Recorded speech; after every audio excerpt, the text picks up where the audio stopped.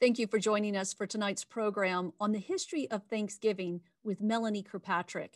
This is our 25th and final program of what turned out to be our extended summer season. I'm Claire Noble, the program manager for the Vail Symposium. On behalf of Chris Sable, our executive director, Gail Mosier, our board chairman, and the entire Vail Symposium board, welcome. We're now in our 49th year of providing our community with thought-provoking and affordable programming. Two items before we get started. You'll see Q&A at the bottom of your screen. Feel free to type your questions in there at any time. We'll get to those a little bit later in the program, and we'll try to get to as many questions as time permits. Tonight's program will run until 7 p.m. It's being recorded. Just give us a few days to get that up at vailsymposium.org. I'd like to take a moment to thank the individuals and organizations who've helped make tonight's program possible. Our sponsors are the Town of Vail, Vail Resorts Epic Promise, the Antlers at Vail, and the Vail Daily. Our virtual programs are sponsored by Alpine Bank. The summer season was underwritten by Cindy Ingalls and Leela and Walt Mischer. Tonight's program was underwritten by Cindy and John Kelleher and Nancy Lipsky. The Vail Symposium is supported by a generous grant from the Frechette Family Foundation. And funding has been provided to the Vail Symposium by Colorado Humanities and the National Endowment for the Humanities as part of the Coronavirus Aid, Relief, and Economic Security Act, Economic Stabilization Plan 2020. If you're a Vail Symposium donor, thank you. If you're not but would like to be, please visit vailsymposium.org to donate. I'm especially grateful tonight to Rebecca and Chris Matlin, whose idea it was to host Melanie Kirkpatrick and provided the introduction. I hope you'll make plans to join us on Thursday, December 3rd. That's just next week when we kick off our winter season. And that first program will be starting a bit early at 5 p.m. It's our first program of the winter season, and it's a documentary followed by a Q&A with the documentary filmmakers. The documentary is Kiss the Ground. Again, that's Thursday, December 3rd at 5 p.m. You can watch that in advance on Netflix. It is out on Netflix. And then join us at 6:30 for the Q&A. Also on December 7th, it's a Monday, an unusual day for us, but I think you'll agree this was an important week to change the date, because the individual we'll be inviting that evening to speak with us is former National Security Advisor and retired Lieutenant General H.R. McMaster. He'll be joined in conversation with Jamie Metzel to discuss his recently released book, Battlegrounds. That's Monday, December 7th at our normal time of 6 p.m. Tonight, we get in the holiday spirit. In her book, Thanksgiving, the Holiday at the Heart of the American Experience, award-winning author Melanie Kirkpatrick journeys through 4 centuries of history, giving us a vivid portrait of our nation's best-loved holiday. Melanie Kirkpatrick is a writer, journalist based in Connecticut and a senior fellow at the Hudson Institute in Washington, D.C. She contributes reviews and commentary to various publications, including the opinion pages of the Wall Street Journal, for which she worked for 30 years. She's the author of 2 books, Thanksgiving, The Holiday at the Heart of the American Experience, and Escape from North Korea, The Untold Story of Asia's Underground Railroad. Kirkpatrick is a member of the Council on Foreign Relations, a trustee emerita of Princeton in Asia, a member of the advisory board of the Human Freedom Program of the George W. Bush Institute in Dallas, a member of the Trollope Society, and a director of the America for Bulgaria Foundation. Welcome, Melanie. We are very interested and excited to hear what you have to say about Thanksgiving. Just a reminder to our audience, 4 questions, put those in the Q&A at the bottom of the screen, and I'll share those with Melanie later in the program. Thanks so much, Claire, for the warm introduction, and hello, everybody. I apologize for having to cancel at the last minute a couple of weeks ago, and I'm so pleased that we were able to reschedule so that I could speak before Thanksgiving. I'd also like to say a special thanks to Chris and Rebecca Matlin for introducing me to the Vail Symposium. My subject this evening is Thanksgiving and America, but let me begin with another homegrown American holiday, the 4th of July. One 4th of July in the early 1980s, when I was living in Hong Kong and working for the Wall Street Journal there, I read a tidbit in a local newspaper about the holiday. Across the United States today, the columnist said, Americans are sitting down to turkey dinners with all the trimmings. Now, expats had a good laugh about the writer's confusion over American holidays. But it set me to thinking. In some sense, this was a natural error. A non-American could be forgiven for conflating the two holidays.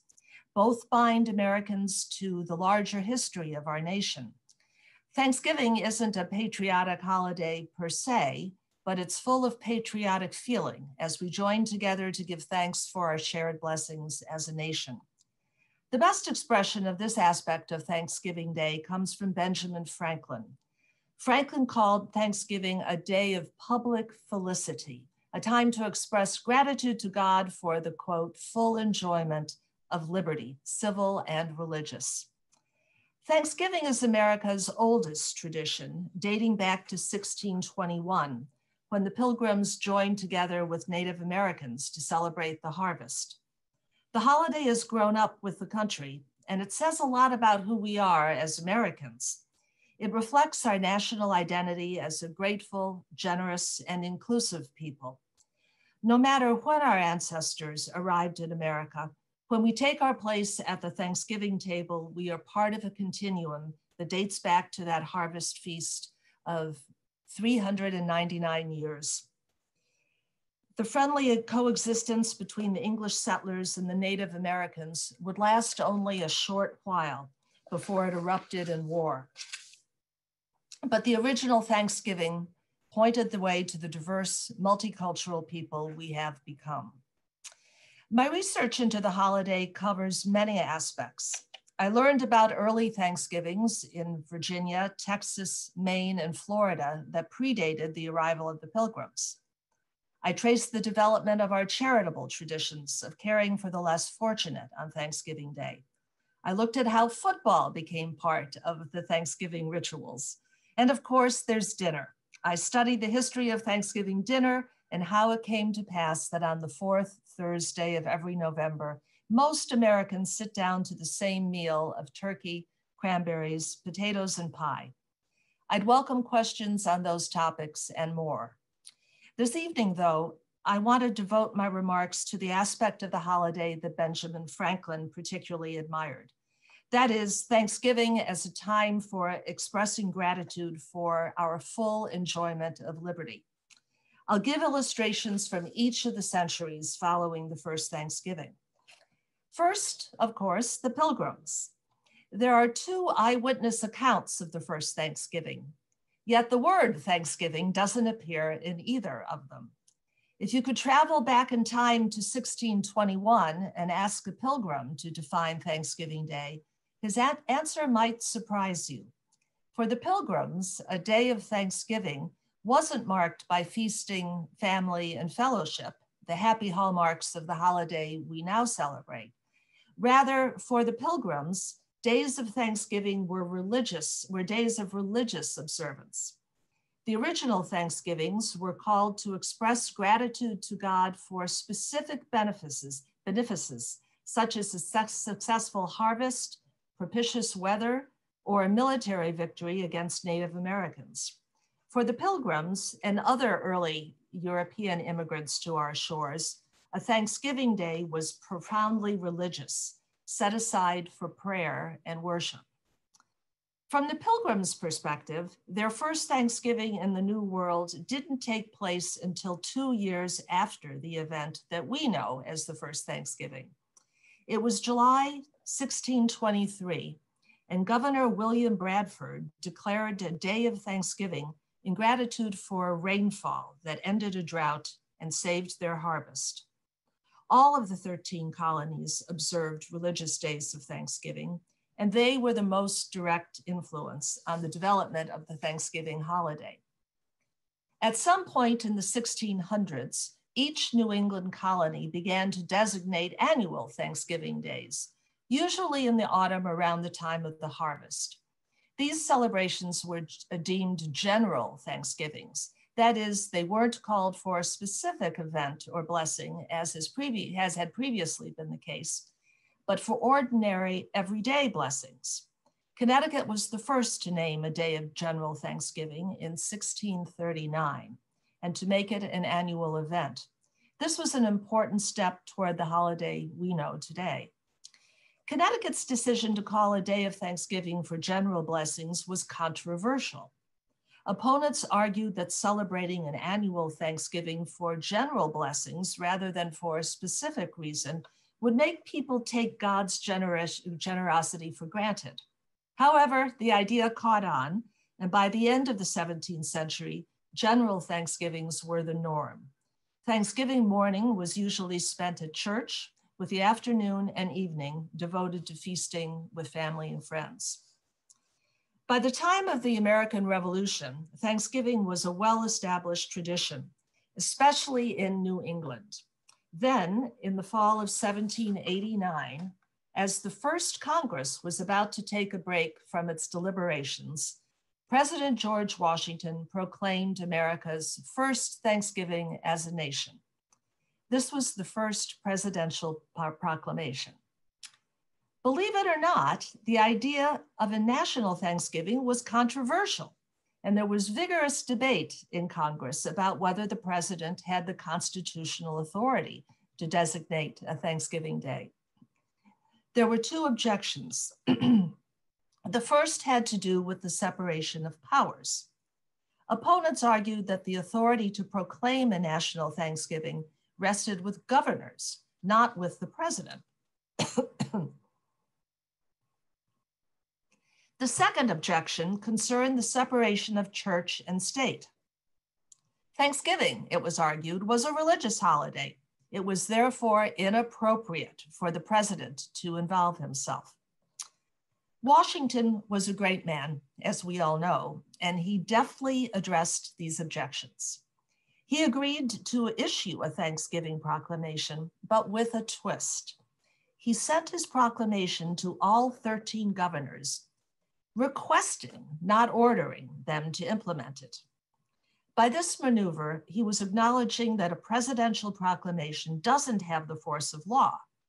But of course, such was the respect that that Washington had in the minds of the Americans that every state acceded to his request, and Thanksgiving Day was celebrated nationwide. Second, Washington's Thanksgiving proclamation was religiously inclusive. In doing this, he set a valuable precedent, one that subsequent presidents have followed. Not every governor, however, has followed that example. In the 1840s, for example, the Jews of Charleston refused to celebrate Thanksgiving because the governor had deemed it a Christian holiday.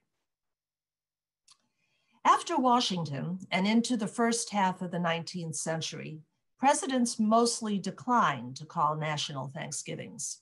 Jefferson famously opposed a national Thanksgiving. In 1777, when he was governor of Virginia, he had issued a Thanksgiving proclamation, but he refused to do so as president. Governors, rather, named Thanksgiving days in the early part of the 19th century, but they did so without coordinating with one another. The confusing result was that the date of Thanksgiving varied from state to state. Many states celebrated in November, but a few marked the holiday in October or even in early December. A traveler with a carefully planned itinerary could manage to have a Thanksgiving dinner every week in the fall. Then in 1863, Lincoln decided to call a national Thanksgiving. What or who motivated Lincoln to do so? The answer is a woman who is known as the godmother of Thanksgiving. Her name is Sarah Josepha Hale. Sarah Josepha Hale was the editor of Godey's Ladies' Book, the most widely circulated magazine of the antebellum period, one of the first national publications and one of the most influential periodicals of its day. This was an extraordinary achievement for a woman in the first half of the 19th century. For years, Mrs. Hale used the pages of her powerful magazine to campaign for a national Thanksgiving. As the country moved towards civil war, she believed that a national celebration of Thanksgiving would help to preserve the Union. Thanksgiving, she believed, had what she called a deep moral influence on the character of our nation. She sent hundreds of personal letters to presidents, governors, congressmen, and other influential Americans seeking their support for a national holiday. Presidents Zachary Taylor, Millard Fillmore, Franklin Pierce, and James Buchanan all declined to do so. Then, in 1863, after receiving a persuasive letter from Mrs. Hale, Lincoln called a national Thanksgiving. This was the middle of the Civil War, of course, and Lincoln used the opportunity to appeal to national unity, setting the tone for the day when the country would once again be united. He called on every American, North and South, to celebrate Thanksgiving with one heart and one voice. What a lovely phrase that is, with one heart and one voice. Following Washington's example, Lincoln set Thanksgiving Day for the last Thursday of November. Lincoln's 1863 proclamation is regarded as the beginning of our national holiday. Every president since then has called for a national Thanksgiving. But there remained a snag before Mrs. Hale's dream of a national Thanksgiving was fully realized. While the overwhelming majority of governors went along with the date that Lincoln and later presidents named for Thanksgiving, they were under no obligation to do so. Presidential proclamations don't have the force of law. That required an act of Congress. For that, the country would have to wait until the 20th century. It was President Franklin Roosevelt who inadvertently goaded Congress into action.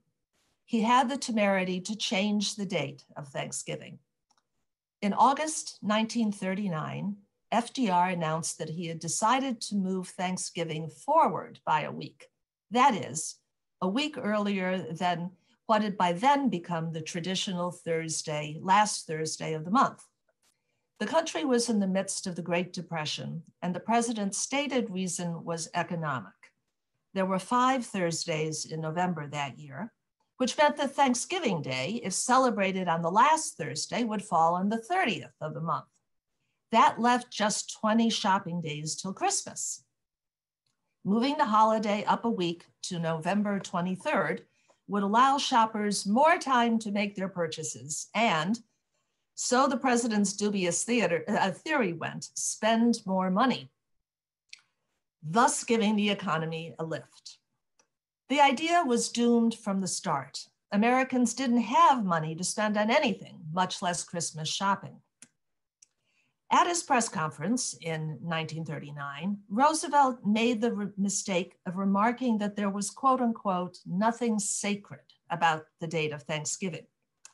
He might as well have commanded that roast beef henceforth replace turkey as the star of the holiday meal. The president badly misread public opinion. His announcement was front page news the next day, and the public outcry was swift and vociferous. College football coaches were particularly upset since most colleges ended their football seasons on Thanksgiving weekend. It was impossible to change the game schedule at such a late date. Roosevelt's switch turned Thanksgiving Day 1939 into a political hot potato. Now politicians had to read public opinion, examine the local business climate, consider political loyalties, and then decide which date to endorse as the official Thanksgiving. Do they stick with tradition and celebrate the holiday on November 30th, or follow FDR's lead and change the date to November 23rd? The 48 states were nearly evenly divided on the question. 23 decided to stick with November 30th, while 22 adopted FDR's date of November 23rd. The remaining 3, Texas, Mississippi, and the great state of Colorado, had a happy solution to this problem. they decided to celebrate on both days. It wasn't long before people started referring to November 23rd as the Republican Thanksgiving, and November 30th, pardon me, as the Republican Thanksgiving, and November 23rd as the Democratic Thanksgiving, or even Franksgiving after Franklin Roosevelt.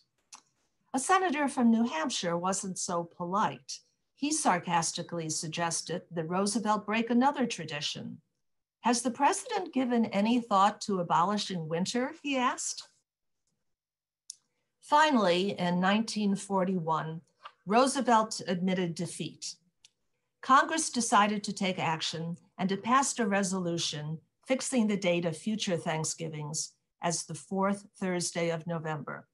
Roosevelt signed it into law, and the Thanksgiving of 1942 was our first Thanksgiving as a matter of law. And let me just break and say a quick word about Thanksgiving. That would have been the first Thanksgiving when the country was at war, World War II. And of course, American soldiers were dying overseas. And Franklin Roosevelt this time, I think, made a moving and powerful decision to call for Thanksgiving Day 1942 to be a Thanksgiving Day and a day of prayer. He went on the radio and read his Thanksgiving proclamation aloud to the nation. And after that, he recited the 23rd Psalm. Then he went to the White House and had his dinner. Finally, here in the 21st century, I'd like to recount a personal story that, for me, gives special meaning to Benjamin Franklin's characterization of Thanksgiving as a time to give thanks for the full enjoyment of liberty, civil and religious. Franklin's words were hammered home to me at many points during the course of my research, but no more so by the teenagers I interviewed at a New York City high school for immigrants. Newcomers High School is located in Queens, New York, and on the day I visited, about a week before Thanksgiving, the school was home to 850 students from more than 60 countries. They spoke 40 languages. I led discussions in 3 classes about the Thanksgiving holiday, which most of the teenagers were about to celebrate for the first time. These young newcomers had a very personal understanding of the earliest story at the heart of the American experience. For them, the Pilgrim story was their story, and the Pilgrim fathers and mothers were historical reflections of themselves.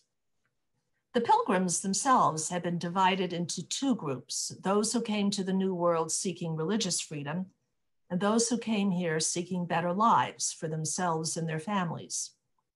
This was also the case for the students I met. A girl from Ivory Coast explained how her father had worked as a houseboy in the old country.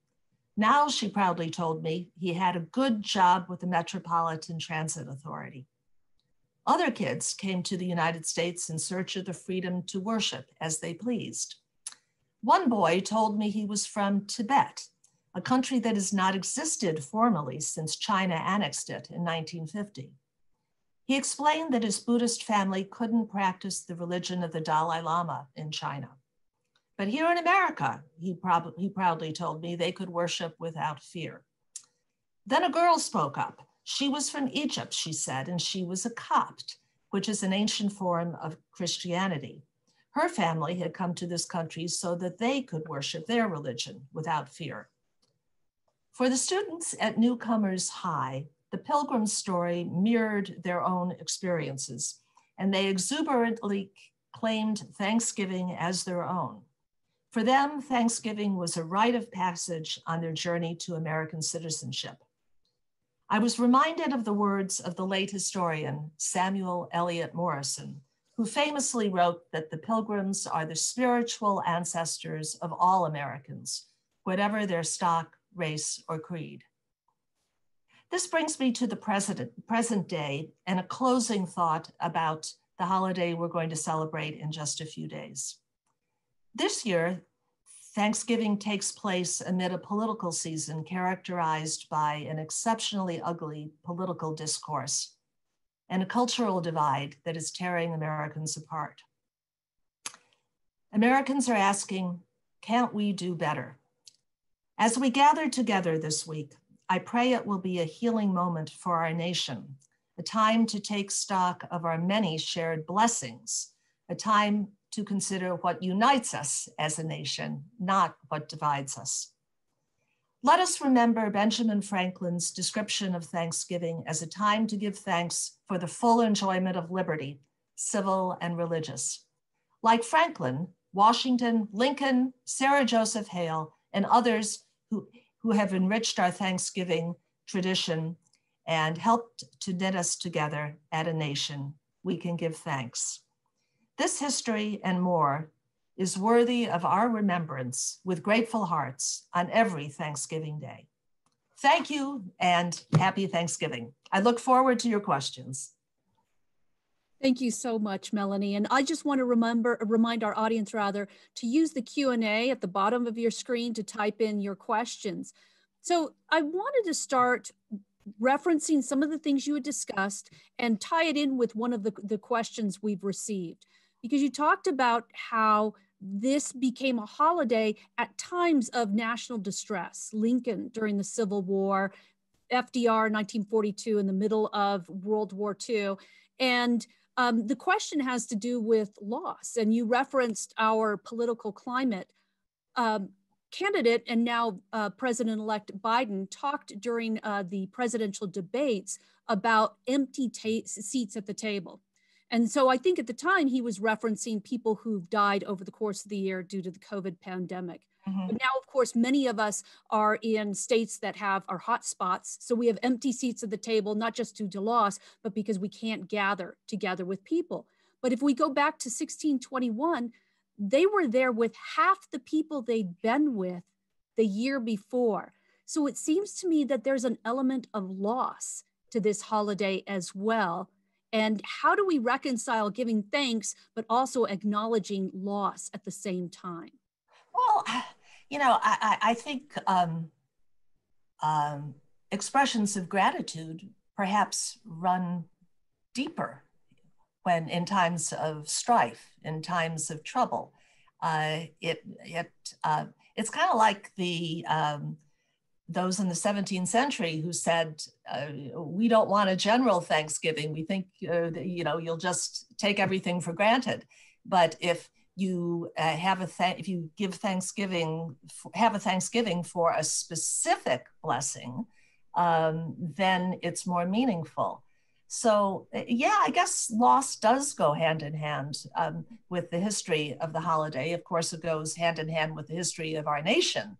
So the point being that Thanksgiving transcends the immediate, and it's about something bigger.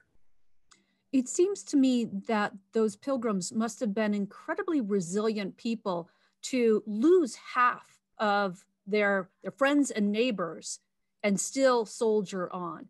I think you're right. But please remember too that they had a very strong faith on which to rely, and I think that made it easier.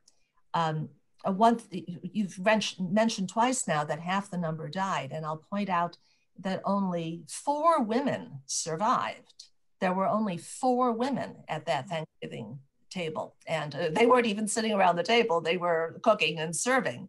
The women wouldn't have eaten with the men and the 90, Indian braves who joined them, men.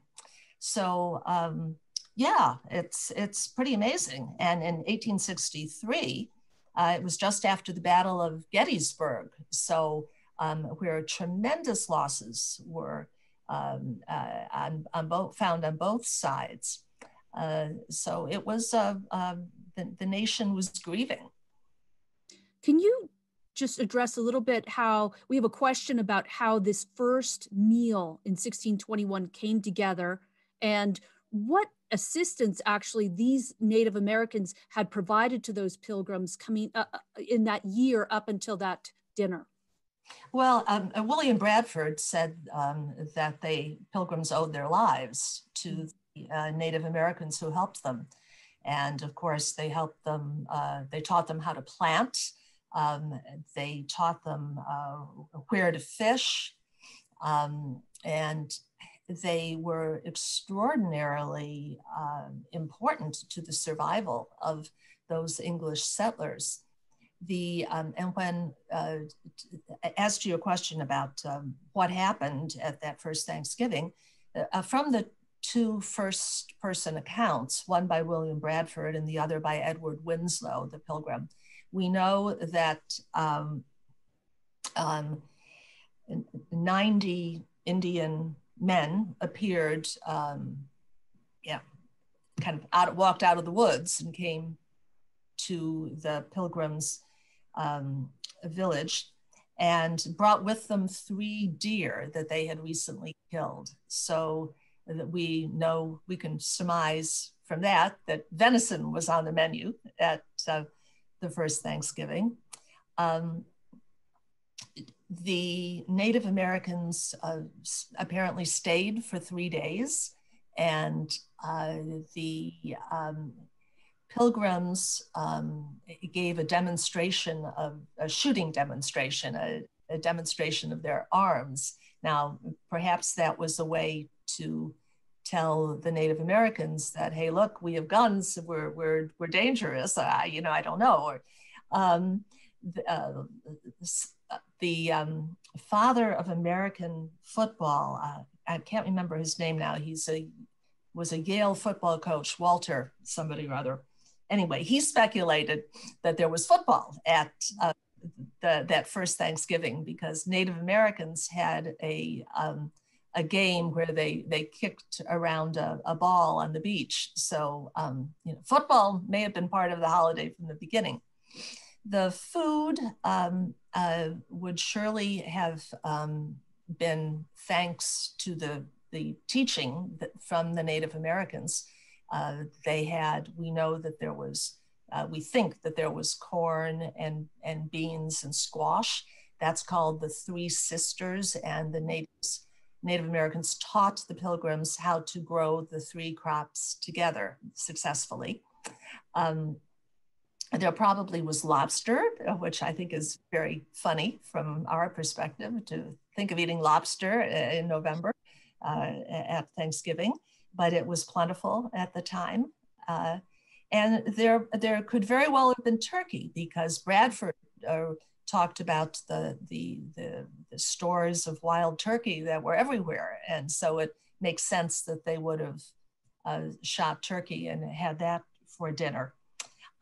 We also know what they didn't eat, and that we know that they didn't have pie because they had no flour and they had no sugar.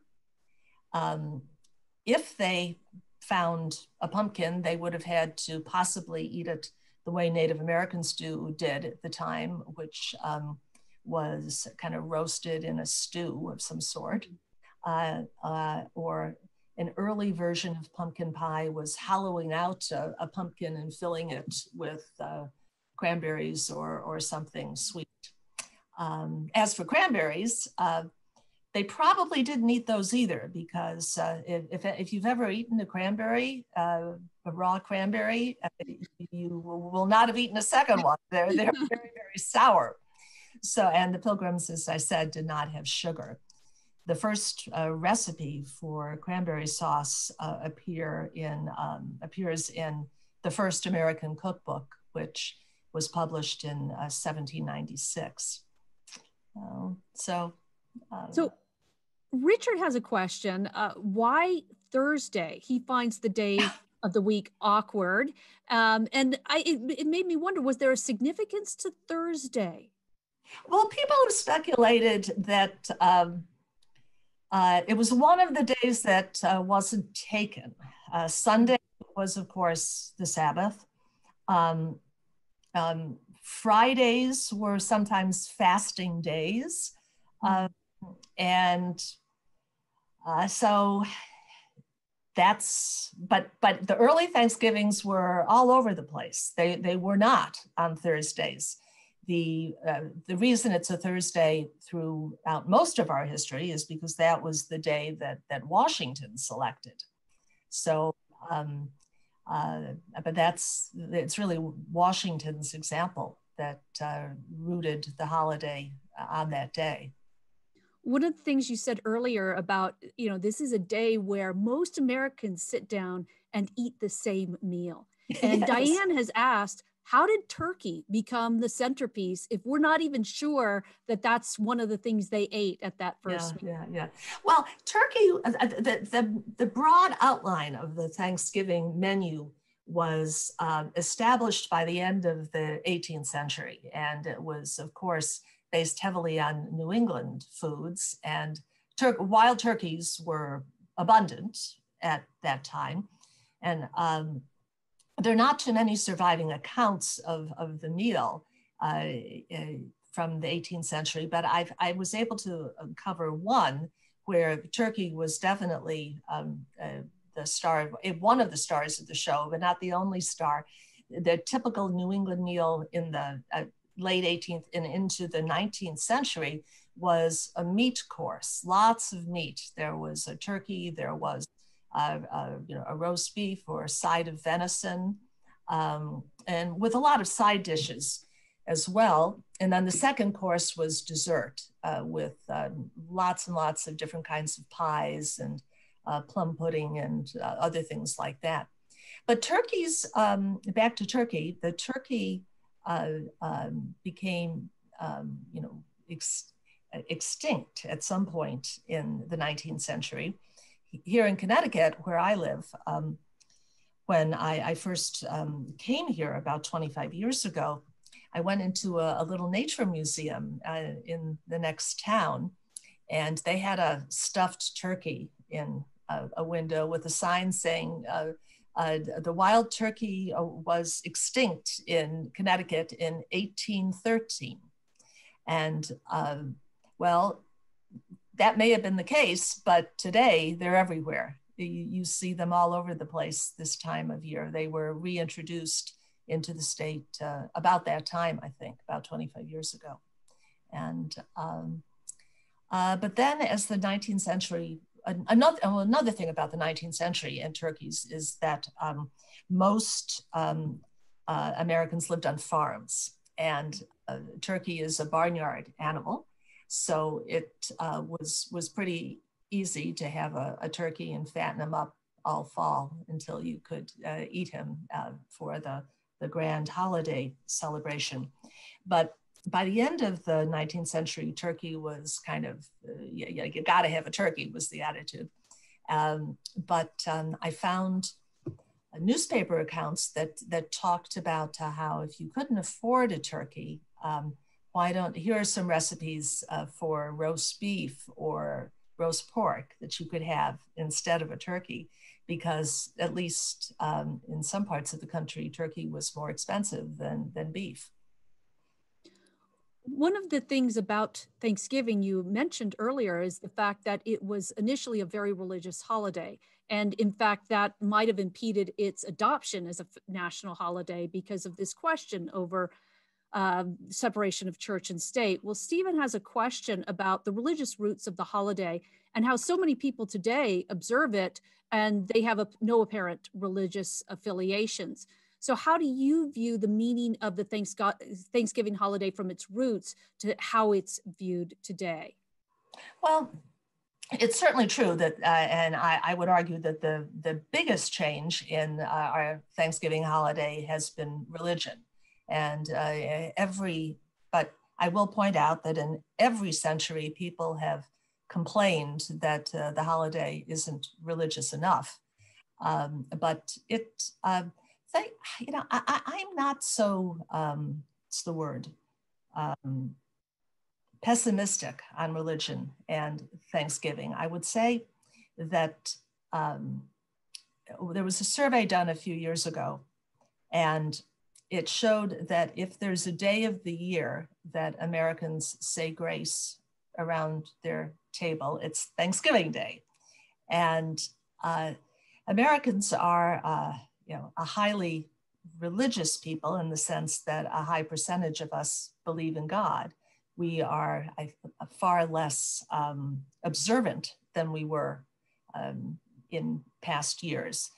And you don't hear about church services on Thursday morning anymore, though lots of communities have union church services during the during Thanksgiving week. Though I will say, I just got an email this evening before signing on here, where a friend sent me an email about how the rabbi of his synagogue in New York was having a Thanksgiving service that was going to be available on Zoom on Thanksgiving morning. So, and I also would say that Thanksgiving is very rare in the sense that it's a holiday that can be celebrated by people of any religion and of no religion. It's something that, like America, I guess, our attitude toward religion, it can be, we accept people of all religion and people who have no faith. One of my surprises in your book was the idea that Southerners were a little bit slower to adopt the holiday because it was seen as a Yankee holiday. So yeah. How did they eventually decide that they would get on board with the tradition? And are there certain Southern stamps that are very different that they've put on the holiday that aren't celebrated other places? Well, before the Civil War, many of the Southern states did celebrate Thanksgiving. Most of them did, actually. And it was the governor of Virginia in the 1850s, I believe, James Hammond, I think was his name, who called it a damned Yankee holiday and wanted nothing to do with it. And he complained that preachers in the North used the occasion of the holiday to preach sermons against slavery, and therefore he wanted nothing to do with it. But there was a tradition of celebrating Thanksgiving in the South. And after the Civil War, that eventually took hold again. There were states that it took a while, but certainly by the end of the 19th century, if not a decade or so before, the Southern states were on board. You know, it's a fun holiday. It's kind of hard not to like it. And so as far as the culinary traditions, there are, things like sweet potato pie that are more Southern, cornbread stuffing that are more Southern, but of course, in our own society where we are so, you know, we're not focused on regional foods so much anymore as we once were, that just about anything goes. And the ethnic foods that are now staples of people's Thanksgiving dinner are interesting too. Well, I don't want to leave the South just yet, because there was something else in your book that I found very curious, and that was Jefferson Davis's Thanksgiving proclamation, also during the Civil War. But he called for a national day of humiliation and prayer. And I was really struck by the use of that word. And I'm wondering if that word had a different meaning in the 19th century, or why he would have chosen the word humiliation. Well, that's an interesting question. I hadn't really thought about that. But I didn't speak about this in my remarks, but Thanksgiving days were closely associated with days of fasting. And there were certainly governors, and before the country existed, governors of the individual colonies or of individual communities, or pastors, who would call for a day of fasting to atone for one's sins. And then a day of fasting would be followed eventually by a day of Thanksgiving, but the two were closely associated.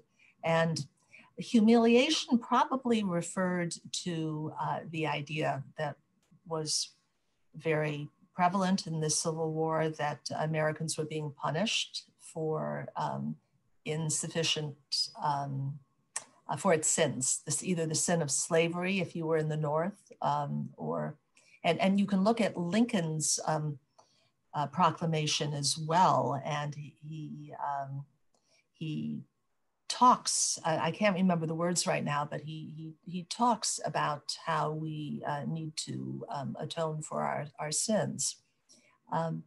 Lincoln and Jefferson Davis both issued Thanksgiving proclamations early on in the war as after victories in the early years of the war, after Jefferson Davis did after Confederate victories, and then Lincoln issued a couple, including one right after Gettysburg. But these were different. These were religious days of Thanksgiving. They weren't days of Thanksgiving where you would have a family gathering or even necessarily take it as a holiday. It was very much, the idea was that you spend it in prayer and at church. Before I forget, Felicia would like to know what the name of the first cookbook was. You had mentioned that earlier in the program. Oh, yes. It's written by Amelia Simmons. And let me give you the exact name. It's called American Cookery. And it's easily available online, and I recommend it. It's a lot of fun. You can read. There are several recipes for pumpkin pie, and it's the first cookbook that includes ingredients that are found in the New World. The previous cookbooks that were used in America came from England, and they weren't necessarily attuned to what was available here. And in this, particularly in this cookbook, there are recipes for cranberries. There are recipes for Indian pudding, which is, if you're anybody is a New Englander out there in the audience, you may have had Indian pudding. It's made from cornmeal and ginger and spices, and it's really quite delicious. But you only see it in places where there is cornmeal available. This time of year, there's a lot of commentary about Thanksgiving, and some of it is quite negative.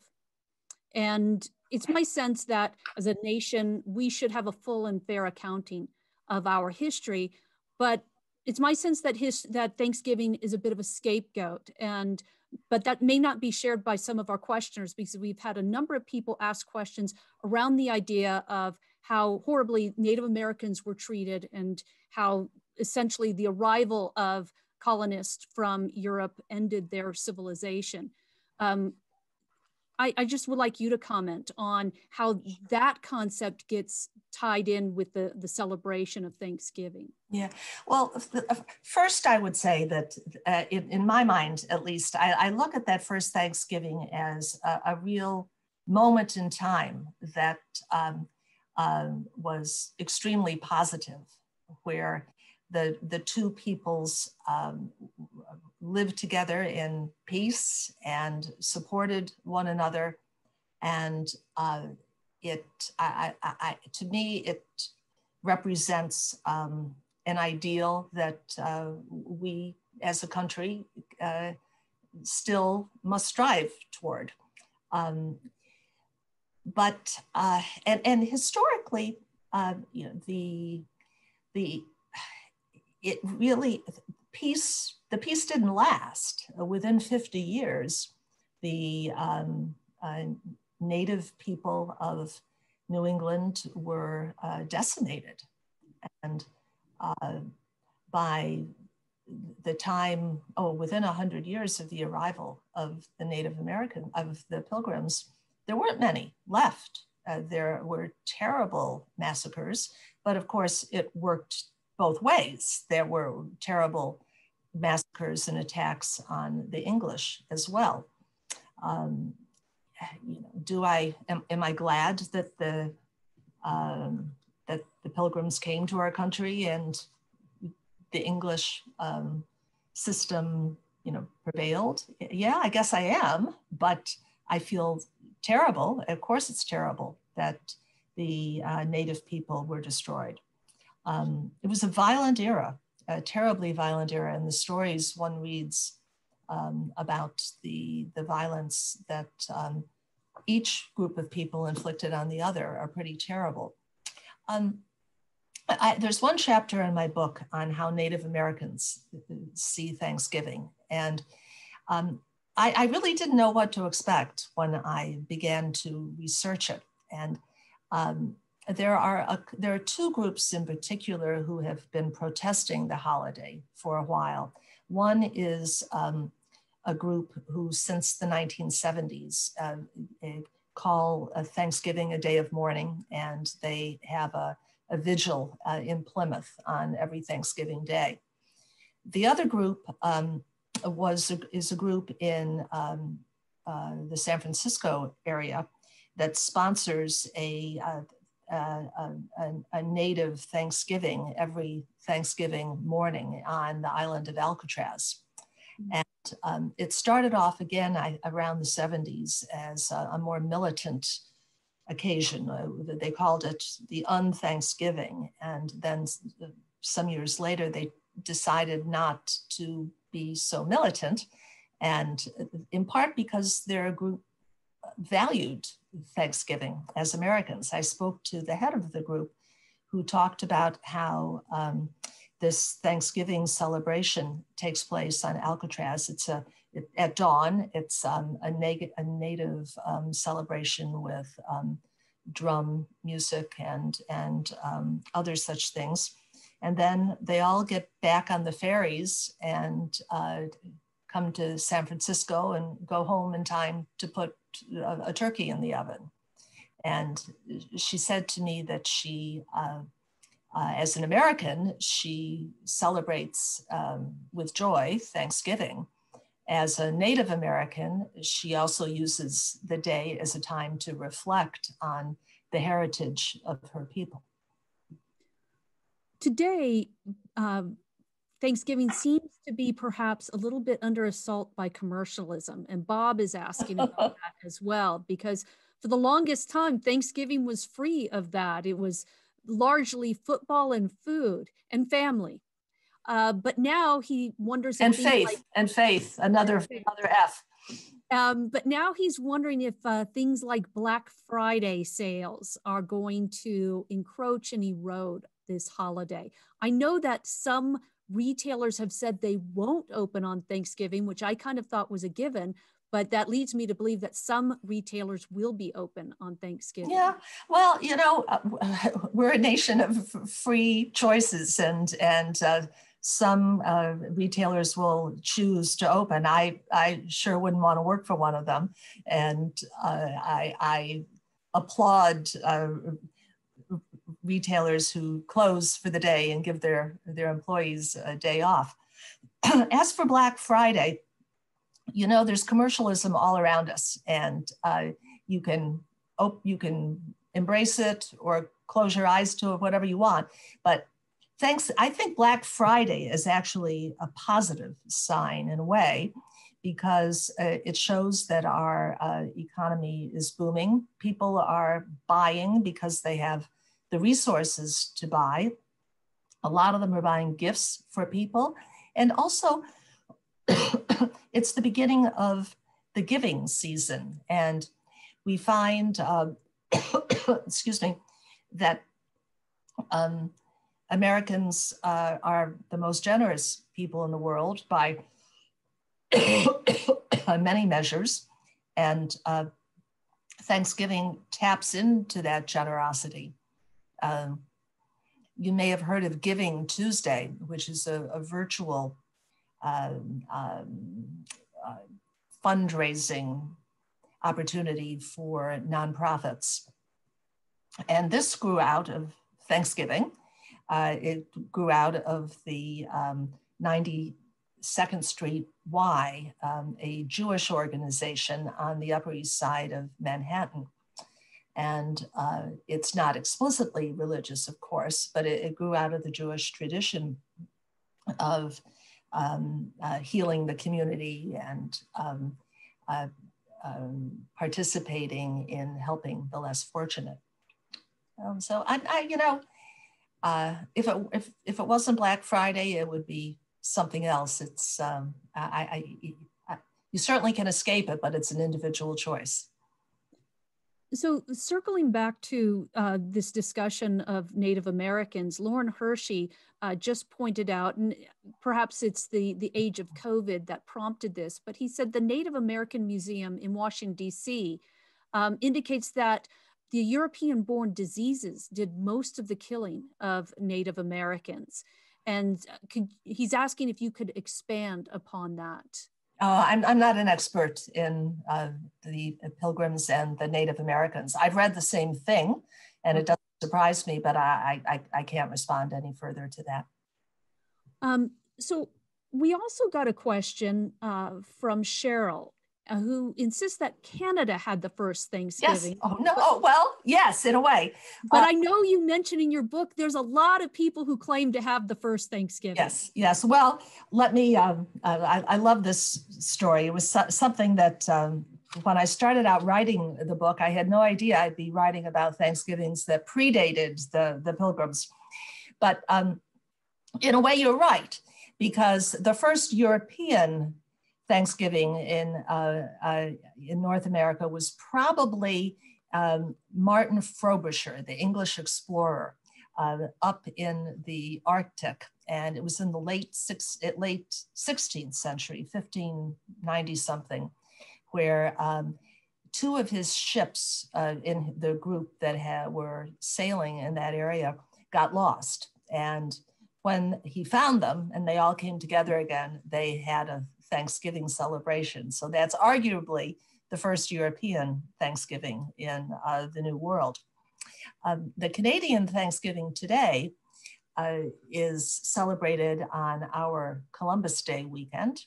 And it's celebrated by most of the provinces. It's not such a big deal in Canada the way it is here, for the simple reason, I think, that it's not really associated with Canadian history the way our Thanksgiving is. It doesn't say, it's not associated with any particular event or set of values or anything. The speculation is that Thanksgiving went to Canada at the time of the American Revolution, and that loyalists from the Boston area who wanted to escape to Canada took the holiday with them. And while we're on the subject of early Thanksgivings, I will point out that the earliest Thanksgivings on our continent were, of course, the Native American ones. And because there's not a written culture, we don't know a whole lot about them. The Pilgrim Edward Winslow recounts a story about meeting with an interpreter with a native leader. And Winslow bowed his head and said grace before his meal. And the native leader asked him, "Why are you doing this?" And he explained what he was doing. And the Native Americans said, yes, I understand. We do the same kind of thing. So I loved that connection between the Pilgrim and the Native American. Though he did, when Winslow explained the 10 Commandments to him, the man was nodding and saying, yeah, good, I believe this. Except he didn't like the 7th commandment, which is do not commit adultery. he thought that was a bad idea. And finally, on the subject of Native American Thanksgivings, I'll say that Reagan was the first president to honor that tradition. And in his one of his Thanksgiving proclamations, he included a Seneca Nation prayer. Well, we're just about out of time. So my last question is, what will you be doing for Thanksgiving? What will be Thanksgiving like in your household this year? Oh, well, thank you. I think like many Americans, there are going to be fewer people around our table this year. but we will still have a few family members who were able to drive here. And, you know, it was a little bit challenging to decide exactly how to handle this. My husband and I have been very careful, and we live in the country, and you know, there's no virus in the woods, but we have to get out and about a little bit. When I was sick a couple of weeks ago and had to cancel our first session, you know, we were afraid it was COVID, and fortunately it was not. But we will, you know, we have our traditional meal, and I'll be baking, and we have 4 apple trees, so I'll be baking an apple pie from apples from our tree. And that was going to be my next question: apple or pumpkin? Yeah, or both. Yeah, I'm ecumenical on the pies. I think we have to have everything at the table if possible. With only a few people, though, you know, can't have too many pies. Melanie, thank you so much for a wonderful program. Thank you for helping getting our community in the holiday spirit. And I wish you a happy Thanksgiving. And to everyone who joined us for tonight's program, I wish you also a happy Thanksgiving. And I hope you'll join us on December 3rd. It's a Thursday for our first program of the winter season. Good night, everyone.